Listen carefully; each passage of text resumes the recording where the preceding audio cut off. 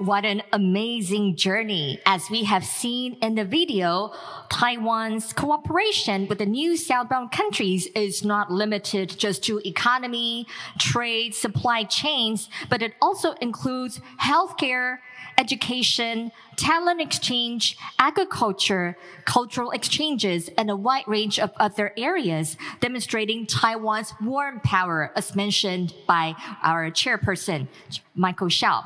So today, we are going to explain to you the important achievements of the new Southbound policy over the last 7 years, which have opened new opportunities for Taiwan, pushing economic, technological, cultural exchanges with our neighbors. Taiwan hopes to share resources, talent, and markets with the new Southbound partners, while creating a new and mutually beneficial model for cooperation. These efforts have built a sense of economic community and enabled Taiwan to integrate more fully into the regional economy. And one of the key figures behind the new Sound policy is the Honorable John Deng, Minister without Portfolio, Executive Yuan, Republic of China, Taiwan.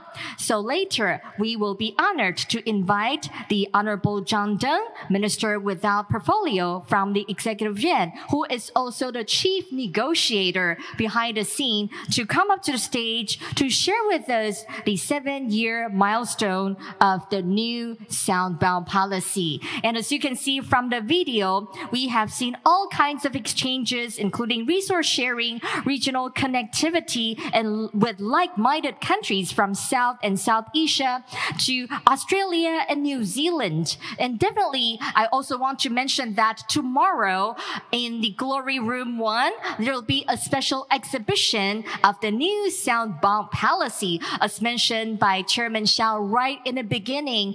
The TAEF has done a wide range of research and published a lot of papers on the substantial and substantive results of the new Southbound policy. And later, I'm confident that our Minister without Portfolio, John Deng, is going to give us a briefing about the important achievements of the new Southbound policy. So ladies and gentlemen, without further ado, please put your hands together to welcome the Honorable John Deng, Minister without Portfolio of the Executive Yuan, Republic of China, Taiwan, to come up to the stage, please.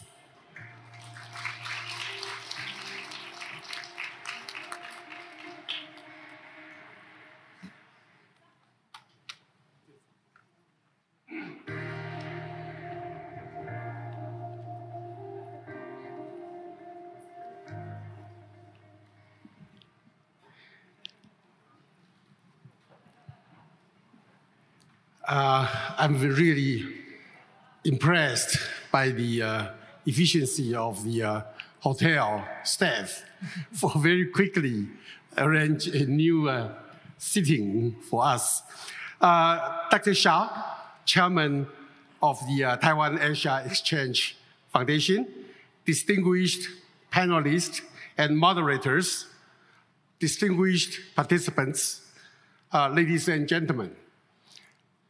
I'm very much honored to welcome you here and provide some information and some thought before we start today's session. Right after President Tsai first launched the new Southbound policy in 2016, all of the relevant government agencies very quickly engaged with business, academia, and civil society to formulate a plan of action. We then work with our partner countries to develop the implementation program based on the need of the local community. The past 7 years have seen the accumulation of many tangible results. Today, we have invited several government leaders whose agencies have participated in those efforts, as well as experts from abroad, to examine the result of those programs and to have in-depth discussion on ways forward.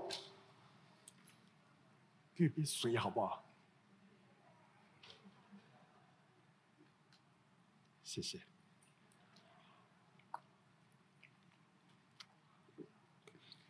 Taiwan is a part of the Indo-Pacific region. We seek to forge a strong relationship with our partners, aiming to share prosperity, benefits, resources, and vision. In essence, the new Southbound Policy has evolved to embrace not just investment and trade, but also the cultivation of holistic goodwill among the countries in the region. Thanks to our concerted efforts, Taiwan and our partner countries have made significant strides in areas such as education, agriculture, healthcare, disaster prevention, investment, finance, and cultural exchange. Through cooperation, we have embarked on a rewarding journey toward shared values and goals.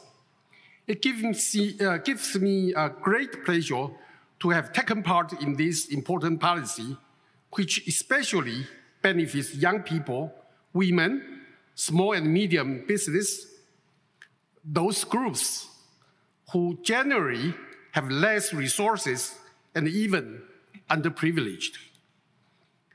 Because of the new Southbound Policy, Taiwan has formed a much resilient supply chain with countries in Southeast Asia and India as a result. According to our Ministry of Economic Affairs, accumulation of Taiwan's outbound investment to those destinations increased from US 32.7 billion in 2016 to US 57.6 billion by June 2023, an increase of 76.2%. Taiwan's trade with new Southbound Policy partner countries also surged from US 96 billion in 2016 to US 180 billion in 2022. This is an increase of 88.8%, much bigger growth than that of the trade with other parts of the world in the same period. Taiwan places special emphasis on education. This approach fosters many educational collaborations that invite students from our neighboring countries to pursue higher education in Taiwan, and also provide them the opportunity of internship so that they can gain on-hand experiences in the factories. 7 years of cooperation has resulted in an increase of this student body from 32,000 in 2016 to almost 70,000 in 2022. More than 10,000 of those graduates got jobs in Taiwan in 2022 alone. Despite of those achievements I mentioned earlier, we shall continue our efforts. We must set higher goals and extend our reach. We aspired to collaborate with our partner countries, hoping to contribute even more to the promotion of peace and stability in the Indo-Pacific region. We are pleased to see that Yushan Forum has become one of the most important platforms in the region for the discussion of regional cooperation. This year's forum is not only a milestone, but also a new beginning. We believe that after 2 days of discussion, new ideas will emerge so as to benefit not just Indo-Pacific region, but the whole world. Thank you very much. Thank you very much, Minister Deng, for sharing with us the wonderful results of the new Southbound Policy. Please take your seat on the stage. And now we are going to move on to session 1, Economic and Trade Collaboration, Forging Resilient Supply Chains. Now we would like to welcome the panelists to come up to the stage. Please welcome Chen-Chung Chen, Deputy Minister of Ministry of Economic Affairs, R.O.C, Taiwan. Zhou Zhihao, Deputy Minister of Ministry of Health and Welfare, R.O.C. Taiwan. Gao Xiangui, Deputy Minister of National Development Council, R.O.C. Taiwan. His Excellency Matt Murray, United States Senior Official for APEC, Department of State, USA. The Honorable Tim Grosser, Chair of Grosser and Associates, New Zealand. Also, Kenneth Y. Hartigan-Go, former Undersecretary of the Department of Health, the Philippines. Please come up to the stage and take your seat. And the moderator for this session is Mr. John Deng, Minister without portfolio of the Executive Yuan, R.O.C. Taiwan. Minister Deng, the floor is yours. Thank you. Please take your seat. Thank you very much. This session is for discussion of economic and trade collaborations, forging resilient supply chain. We have, on schedule, we have 1 hour, but it is running a little bit late. So we'll try to do as fast as we can. We have a very distinguished 6 panelists in this session. And very quickly, I'll introduce them to you. The first one on my right side is Deputy Minister from the Economic Affairs, Mr. Chen-Chyi. And the next one, next to him, is Deputy Minister of Health, Dr. Zhou Zhihao. The next one is Deputy Minister of the National Development Council, Gao Xiangui. The next one is Ambassador Matt Murray. He just gave us a speech, and in your speech, you pretty much introduced yourself. But we are very much honored to have Ambassador Murray with us.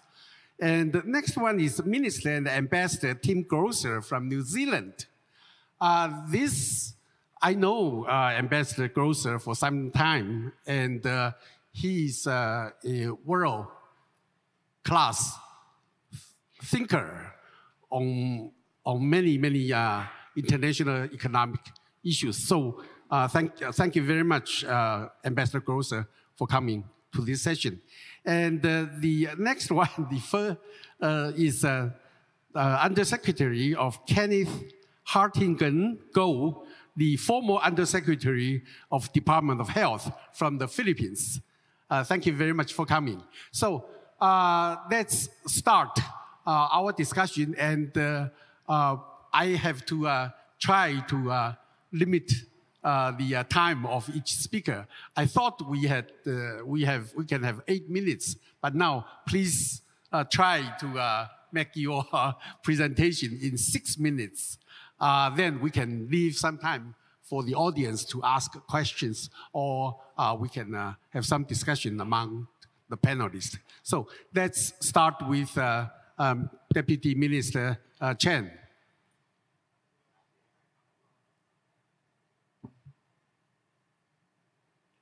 Okay, thank you, Minister. So let me start. On the economic collaboration of New Southbound Policy, the NSB policy, we have 4 policy objectives. When President Tsai took office in 2016, during the time, Taiwan's export to mainland China occupied more than 40%. And Taiwan's investment in mainland China occupy more than 44%. That certainly is not a healthy situation and not sustainable.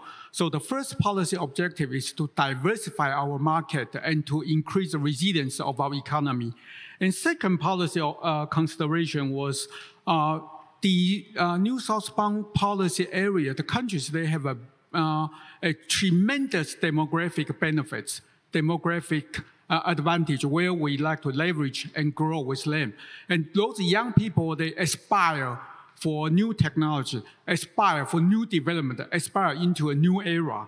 And the third consideration is when we open up our trade investment with China in the 90s, we also encourage our investors to go to Southeast Asia. And then those Taiwanese diaspora has laid a very solid foundation. So we like to leverage that situation to deepen and enhance our collaboration, and our integration with the region, and make us a member of the communities. So we have 4 policy objectives. The first one is diversification of the market and deployment into the NSP region, and then working with the local business to enter global supply chains, and then collaborate with the countries to advance their industries.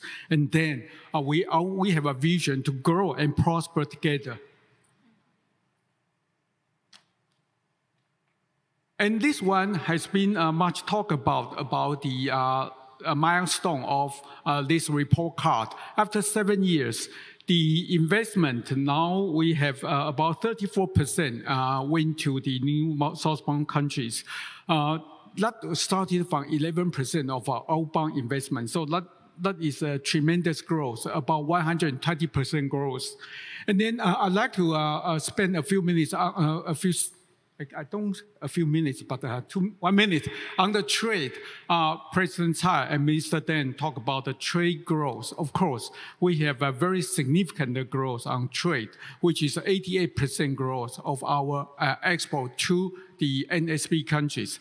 But I'd like to also mention, in terms of proportion of our export to NSP countries, that is growth of 19% to 20%. You will see this is very meager, it's very little. But I'd like to point out, during President Tsai's office, our total foreign trade actually grows 78%. So that is a policy objective. Like through the NSP policy, we make the cake, the foreign trade cake, much bigger, much healthier, and much more substantial. And second, this is facilitated by the Asian economies, mostly investment-driven growth model. So the investment increase also drew, trade increase also drew enhanced our trade relations. And also that also signified the supply chain movement. Actually, our export to China this year dropped 23%. That is a symbol of the supply chain now is moving. So let me show you how the supply chain is moving. Because Taiwanese investors, they tend to be small and medium enterprise. So when we invest, we tend to grow horizontally with local business. That has been proven in our first wave of NSP, not NSP, the Southbound Policy. Those Taiwanese diaspora, they established very solid collaboration relations with the local business. And now, after 7 years of NSP policies, we have seen a formation of clusters, which is beneficial to the local business. We don't come as a big conglomerate. Everything will be doing integratedly. We, on the other hand, we collaborate with the local business. So we are seeing, like in Thailand, there's a cluster of PCB, which is because Thailand is a major producer, a production area of automobiles. In Vietnam, the south of Vietnam actually opened up earlier, so more conventional or traditional industry went to south part of Vietnam. But the north part of Vietnam took advantage of proximity to China, and then so many of the electronic business, they went to north part of the Vietnam. And the Philippines now is the electronic assembly plant went there. In Malaysia, they have a packaging and testing companies cluster. So this is the achievement we have achieved in cluster. And then the next one I'd like to share with you is, in order to facilitate this industrial collaboration, we established platform for policy dialogue between governments. And this is what I call MIT, made in Taiwan. No, it's to increase manufacturing capacity through innovation and upgrading technologies. So these platforms are led by the Industrial Research Institute in Taiwan, a research institute, to help our partner countries to upgrade their industries, upgrade their technologies, then they can increase their manufacturing capacities. Through the years, we have signed 206 MOUs and 105 agreements reached between business. So business, they benefit from this networking of these platforms. And the last, is our vision. We like to use three vehicles. The first one is to form industrial clusters, and the second one is promoting bilateral trade, and then enhancing government interactions to grow and prosper with our partners in NSP countries. Thank you.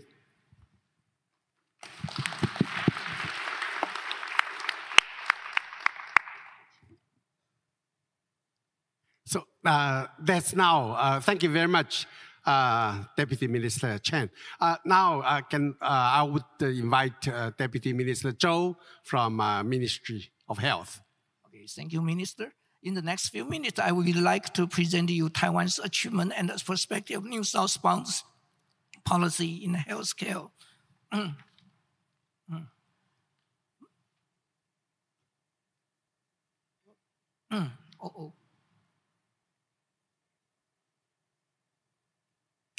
My talk includes five parts, as shown here.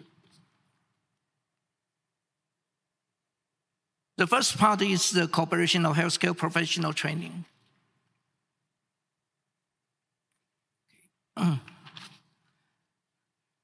Taiwan government, in partnership with the domestic medical center, has been actively sharing Taiwan's healthcare expertise. Since the implementation of the New Southbound Policy, we have trained near 1,400 healthcare professionals for New Southbound countries in Taiwan. Although during COVID-19 pandemic, the number is slightly decreased, but it's now gradually returning.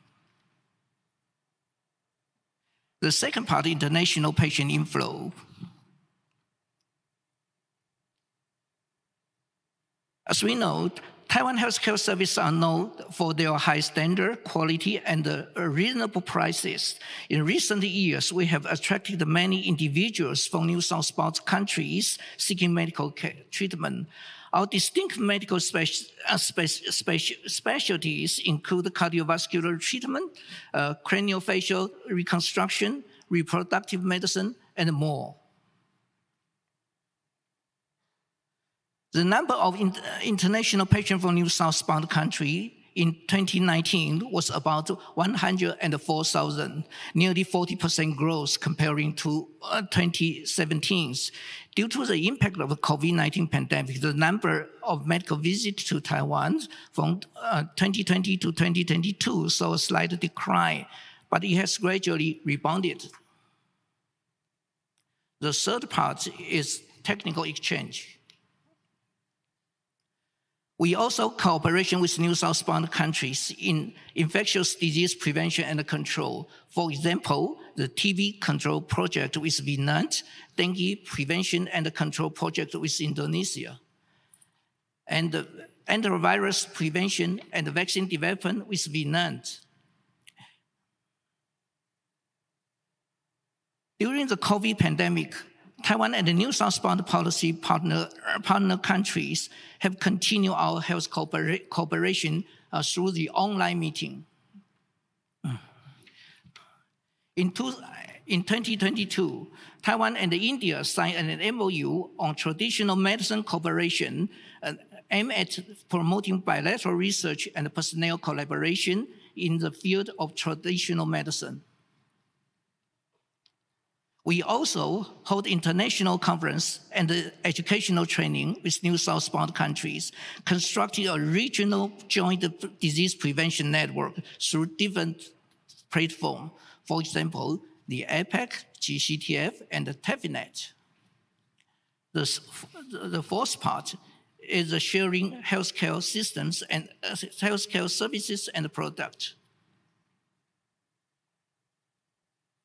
The Ministry of Health and Welfare prioritized 7 key New Southbound countries, including India, Indonesia, Thailand, and the Philippines, Malaysia, Vietnam, and Myanmar. It entrusted Taiwan Medical Center to spearhead healthcare cooperation efforts, sharing Taiwan healthcare expertise and driving the export of our pharmaceuticals and medical devices.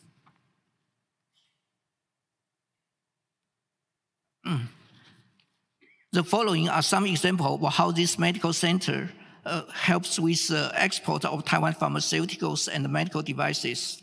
Zhonghua Christian Hospital collaborated with Zhonghua Telecom and IMETEC to customize smart health service solution to Thai Hospital.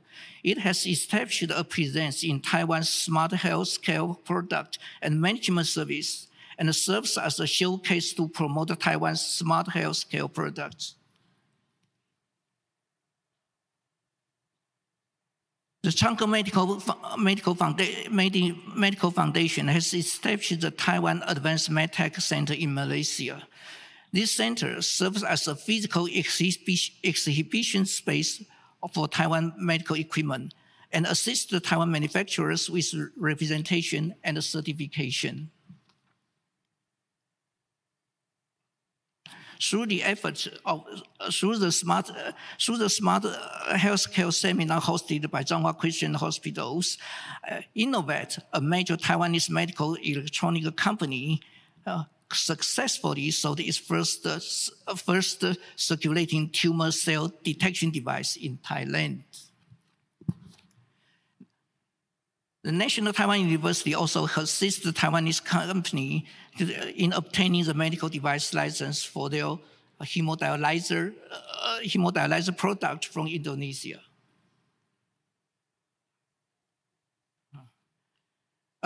As of June 2023, 44 companies in Taiwan has obtained more than 47,000 traditional medicine licenses, approximately 37% increase comparing to 2017 from 4 new southbound countries. And the export of Chinese herbal preparation to new southbound partner countries in 2022 increased 78% comparing to 2017. From 2017 to the first half of 2023, a total of 29 dental material licenses has been obtained in new southbound countries, and more than 500 oral health care professionals from new southbound countries have received the training with the use of Taiwan-produced medical dental materials and in the training course. The last part, future perspectives. In the future, we will continue to optimize resources integration and coordination mechanism and promote regulatory harmonization to facilitate globalization of Taiwan healthcare industry and deepen regional healthcare cooperation with our partner countries and expand the linkage of supply chain and enhance cooperation with the world through international platforms such as APEC. And we will seek cooperation with our partner countries in emerging fields such as digital health, telehealth, smart hospital, precision medicine, and reproductive medicine. Thank you.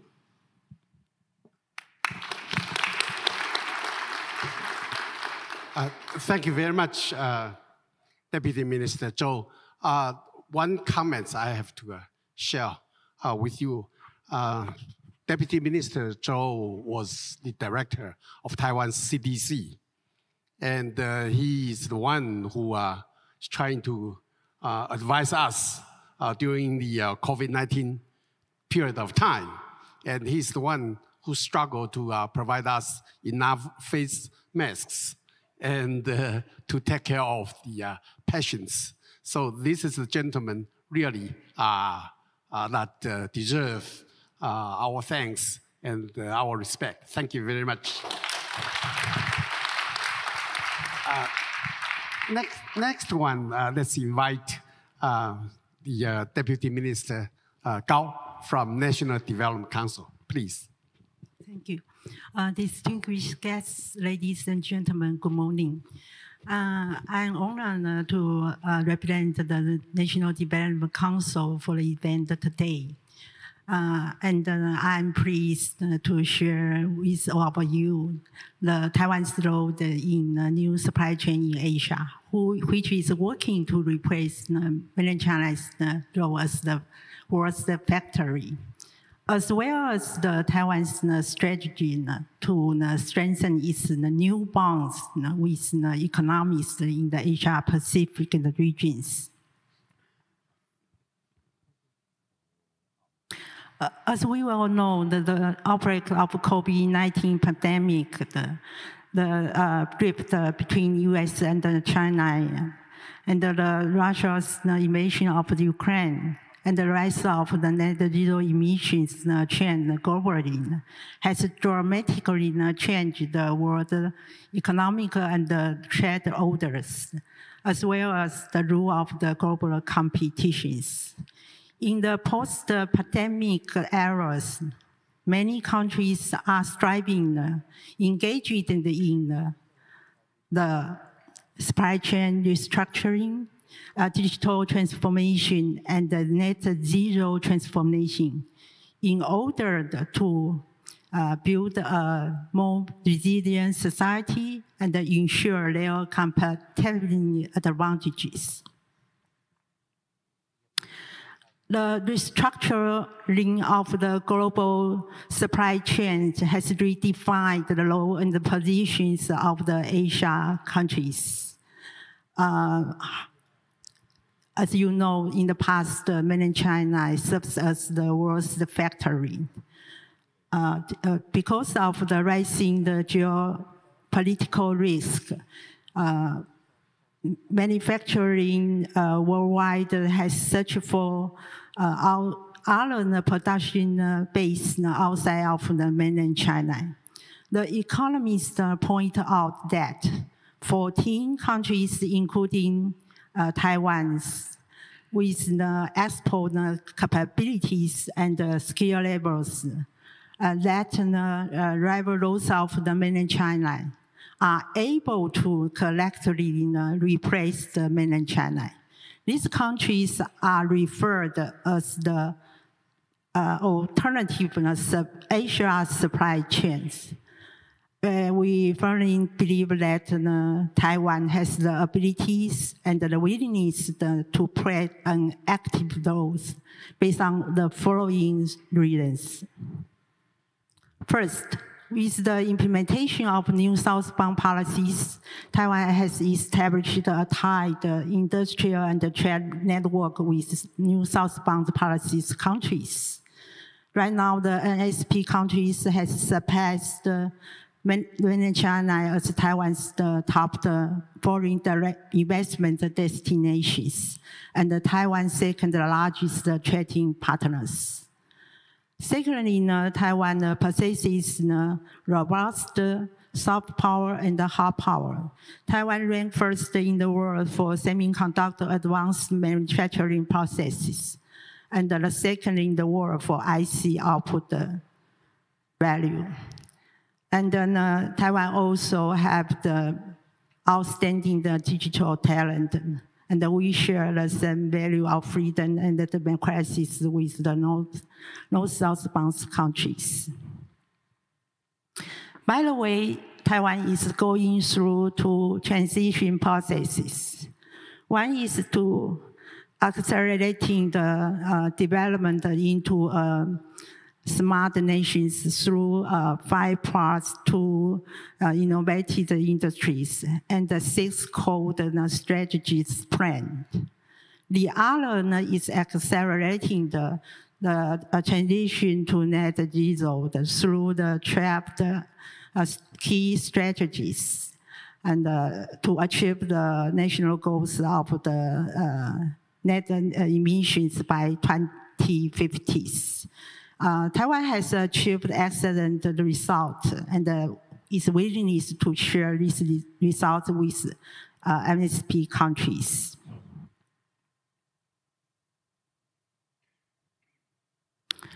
During the rise of the new Asia supply chains, Taiwan is going to step up its effort to cooperate with new SP countries by forging 4 linkages: ICT industry, smart city innovations application, startup, and green energy, and low carbon happens for mutual benefit and prosperities. First of all, our effort to strengthen cooperation in the ICT industries. As you know, Taiwan's ICT industry have launched a new wave of the investment to restructuring its supply chains. In addition to return to invest in Taiwan, there are many moving its production capacities to new Southbound Policy countries, followed by Mexico.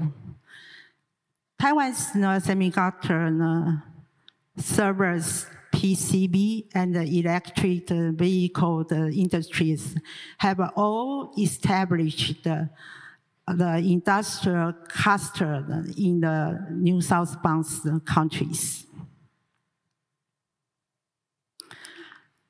I think the city is the best testbed for digital and net zero transitions.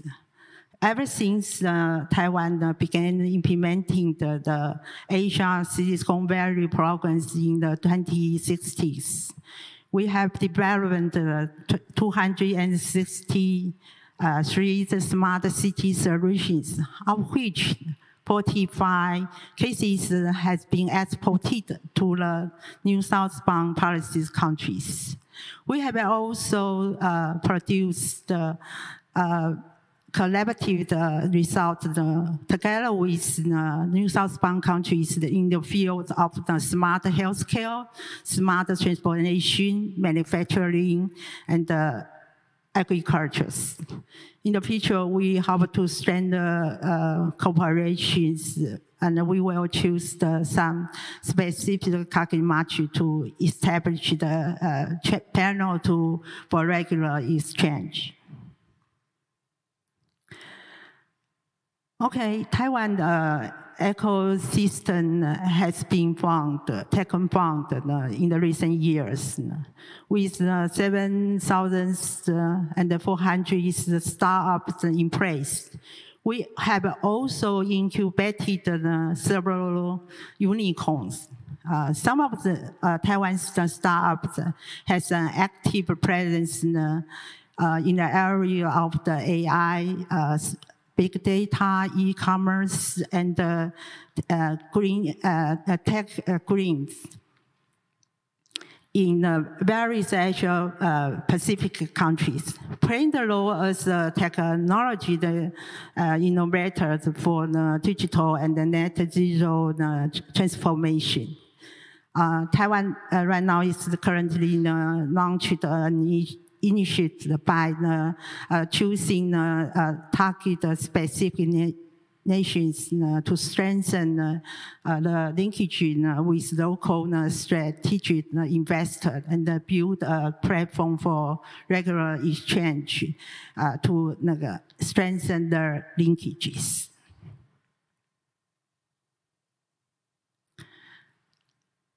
I think the net zero has become a joint objective of various countries. Taiwan right now is promoting the 12 key strategies, and we have set the international cooperation as a way to achieve the net zero emissions. And right now we have worked with many new southbound countries to in the field of the offshore wind and solar power and hydrogen power and geothermal energies and storage, energy storage and electric vehicles. And we hope that we will continue to work with the new southbound countries to build new green supply chains in Asia.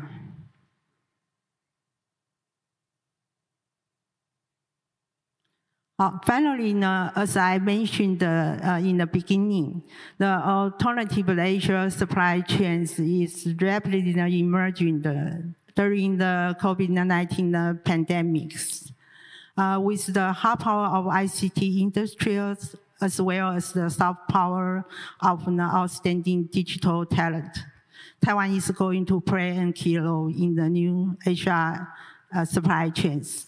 Taiwan hopes to work with the new Southbound Policy countries to build a resilient new Asian supply chains by forging the four linkages and enjoy the mutual prosperity of the digital and the net zero transformations. Thank you for your attention. Thank you very much, Deputy Minister Gao, for very comprehensive introduction to the national strategy. Thank you very much. Next one, can we invite Ambassador Matt Murray from United States? Well, thank you, Minister Deng, and again, thank you for the wonderful invitation to be here today. I really appreciate the introductions from all of the other panelists on the Southbound Policy.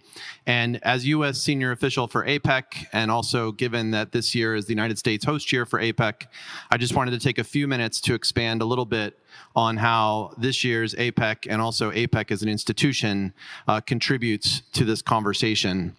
And, you know, I think I just want to make two real main points this morning in the time that I have. The first is our theme for the U.S. APEC host year in 2023 is creating a resilient and sustainable future for all. You might also think of this, given today's conversation, this is maybe a new blueprint, a new way of looking at the challenges that we face.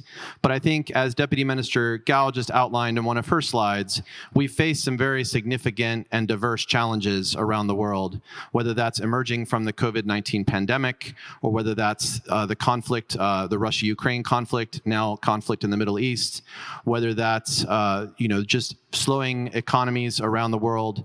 And we all have an opportunity to make a contribution here, but it has to be in a very comprehensive way. Last year in Bangkok at the APEC Leaders Week, Secretary of State Tony Blinken said that we need to meet the moment that we're in. And I think we all have that responsibility to come together as a region to meet the moment.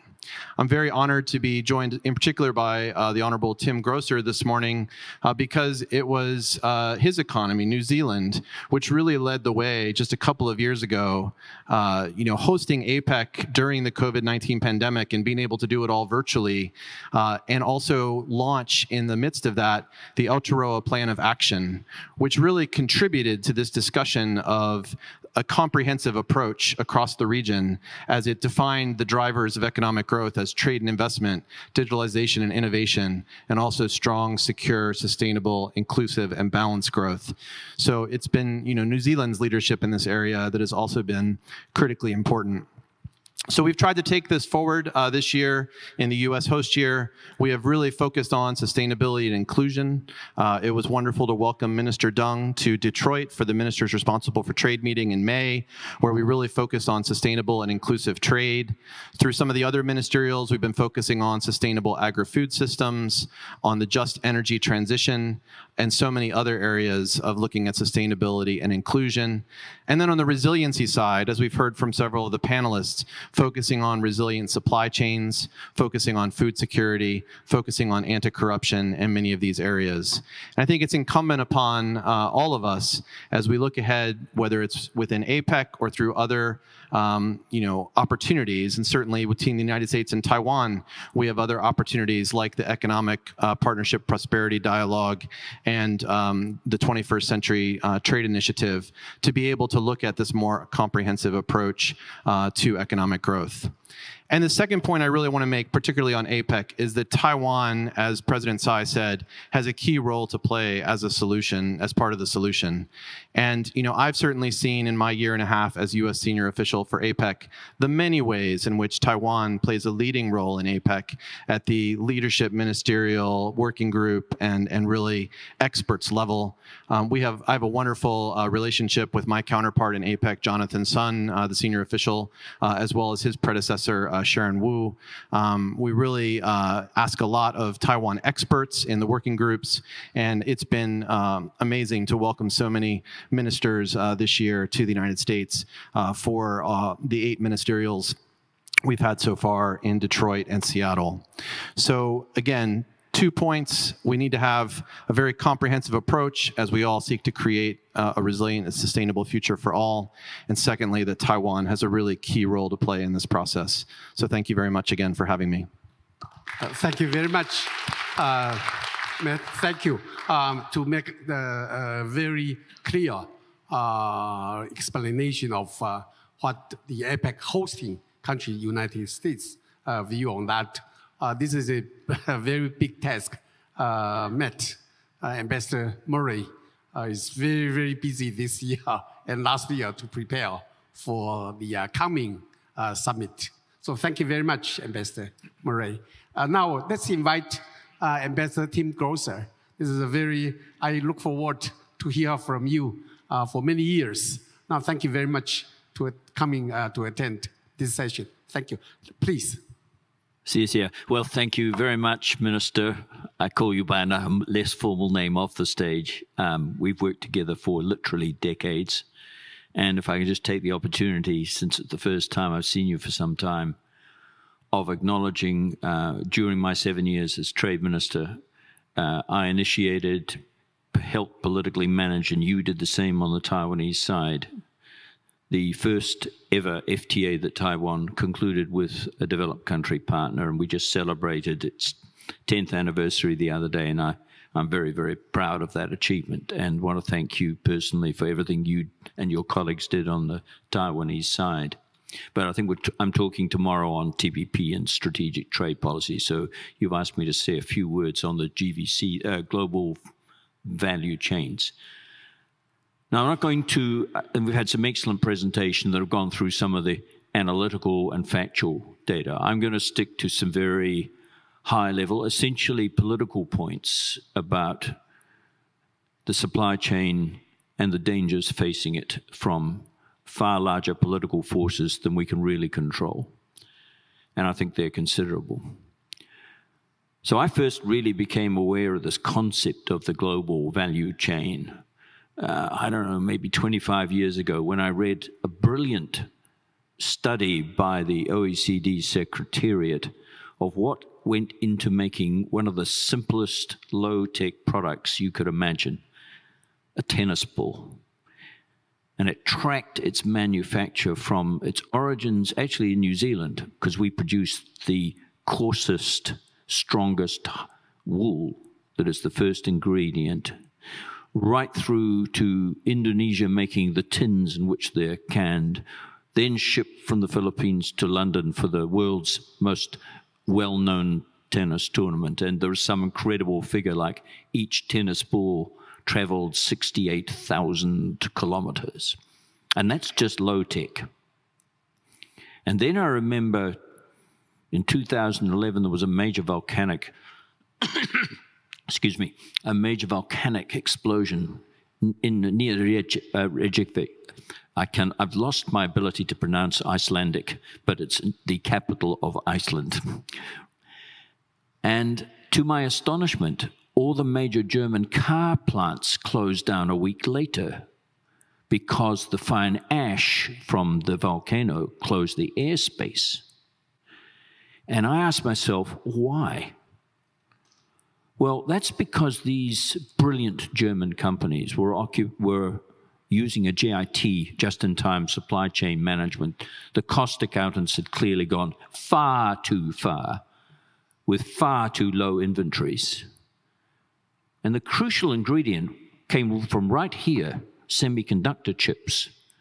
You know, I didn't realize back then that Taiwan, TSCM's manufacturing was as essential as steel and aluminium to the manufacturing of a sophisticated motor vehicle.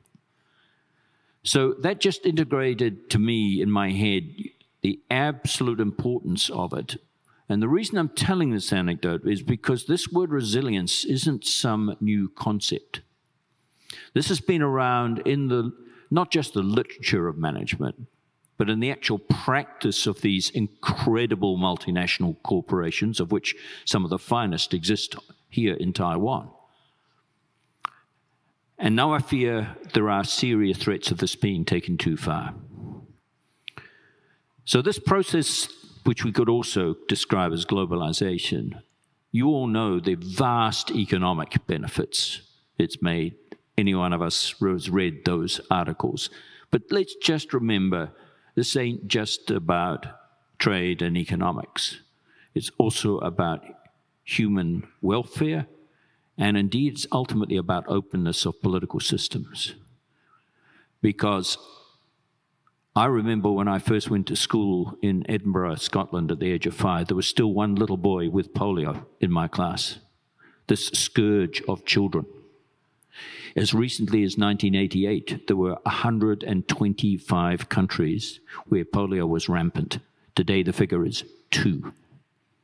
So this process of globalization has brought us vast benefits. These are not to be tossed aside lightly by the forces, and I know people will think I'm talking about the United States, but I'm talking about every democratic country because the politics are the same everywhere, where the extreme left and the extreme right seem to agree very readily that international trade and globalization is a very bad thing. And as I say, it's not just an American phenomenon. And we need to stand up against those forces. We see what the benefits are. And as one of my great American friends that I'm sure you, Matt, know, Alan Wolf, pointed out to those who constantly criticize globalization. Yes, you're right, Alan said. A rising tide does not lift all boats, but a stagnant pond raises none. So there are serious threats out there, ladies and gentlemen, and the people that are here on this stage, and many of you I know will share this, we actually need to know that there are costs associated with these wonderful new words: greater resilience, friendshoring, localization, fragmented global. This is not some magical way forward. There will be costs with this. There's nothing intrinsically wrong, for example, with friendshoring. There will be certain countries deeply regretting the degree of dependence they put on Russian energy for their industrial processes. So it's not something which is black and white. It is a question of degree. And I, having spent my entire professional life trying to advance, I know it sounds corny to say international peaceful cooperation, but that's exactly what I and all the people like me were trying to do. Just remember, this can be taken far too far. Thank you. Thank you very much, Ambassador Grosser, for your views and advice. Really, thank you very much. Now, next, we now invite Mr. Hartingen Go. He was the Minister Deng, ladies and gentlemen, friends, thank you very much. I'll begin with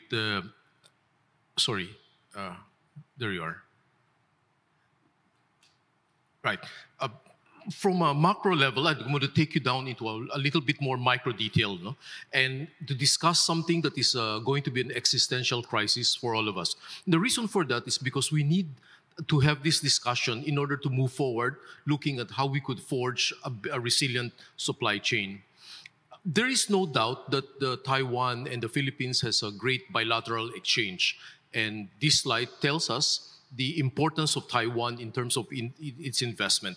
But moving along, we know that this investment oftentimes comes in the form of technology, manufacturing, products. But one of the things I learned is that the investment in human resource also comes in. That soft skills is very important. What can we draw from here in terms of parallelism for healthcare? What commodities are available in the health trade? Normally, we think about pharmaceutical, medicine, devices. We talk about education and investment in professional skills, training. But one of the things I think we neglect is value formation for human resource for health. When we talk about the resilient supply chain, again, we focus on big strategies, products, and technology, and which is important. But we sometimes forget the critical role of human health resource. And let me explain. Trade can also be seen from the perspective of science and technology, where knowledge is shared. Secondly, best practices is shared. We've seen that from the previous panelist presentation. But human capital, this social value exchange, social development, is something we should not ignore. Under the pandemic scenario over the past few years, we have seen the greatest scale of human and global cooperation. Fantastic. But we also saw, unfortunately, behaviors that were, shall we say, asymmetric of power, where there were vaccine nationalism. We saw also the weakness of the regulatory sector. In a recent meeting we had in Singapore, this was highlighted. The WHO estimated that in terms of global shortages of human health resource, we will reach something like 13 million professionals by the year 2035. Take note, this is global. So this is an existential problem. If we talk about resilient supply chain, it is not just in the technology, but we need to focus our attention with humans as well. Questions we need to ask if we were to move forward in this exchange for the future: do we have the right numbers? Secondly, what are the skills and competency that will give us, shall we say, a balanced portfolio between primary healthcare, public health, and that of advanced medical intervention? And also, lastly, is there the willingness of health workers to work in difficult area? We found out that healthcare professionals do not normally follow the law of supply and demand. If we were to borrow industry value chain, we talk about raw material, the standards and licensing, all the way to finished product and this distribution, we can equate this to human resource like production and education, professional licensing and certification. Lastly, their employment, deployment, compensation. So health, we understand, is a human basic need. But what we're seeing now is a big problem. Rich countries whose citizens are a bit hesitant to take up healthcare professional studies now have to import large cohort of health professionals from countries with weak health system. So what is wrong in this market scenario is something we need to discuss for the future. Many countries around the world have fragmentation of healthcare. There's inequitous access to healthcare, and this describes a weak health service and system. And we ask ourselves, what then will be the future of our healthcare around the world, and what can we contribute as global citizens? The Economist in 2023 highlighted in the next 5 and 25 years the different advances that they forecast will happen, including genomics, AI in healthcare decision medical support, and human and computer interface. So our problems that we are concerned with human resource for health includes the following: shortage of health worker, and we need to deal with it as soon as possible. Rapidly expanding health information and the rise of technology. How can we balance the technology with human resource lack? And what we need would be shared values, education, technology, and health training. Next generation we should be thinking of them, and we should think of human capital as a public good, not merely commodities of trade. And the application of bilateral economic diplomacy might be very important to solve this problem. So I enjoined you by sharing possible 4 areas for consideration for joint collaboration. The importance of improving human capital, the use of ICT in health service and insurance cover, the development of vaccine life cycle, and lastly, do not forget the value of joint regulatory harmonization. I think APEC has started doing something like this years ago. I think we need to sustain and continue this and scale up. And the best way to predict the future, of course, is for us to create it. Thank you very much. Thank you very, very much, Mr. Hartingen-Go. I want to thank all the panelists for the information you provided and the advice you gave. This is certainly a very, very useful session. to me. I personally learned a lot. I think you shall also have the same feeling. But because of the time limits, so I don't think we can have the question and answer session. But they are all available, and so it's very easy that through the foundation that we can reach them. And I do encourage you to do that. So can I now announce the conclusion of this session by asking the participants to give a big round of applause to the panelists.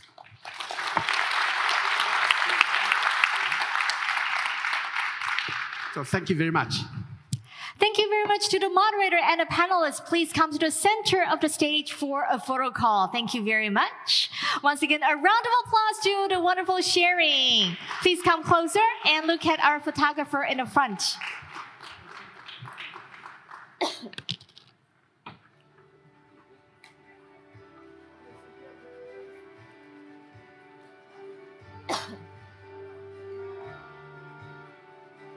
All right, thumbs up. Give us your thumbs up, please.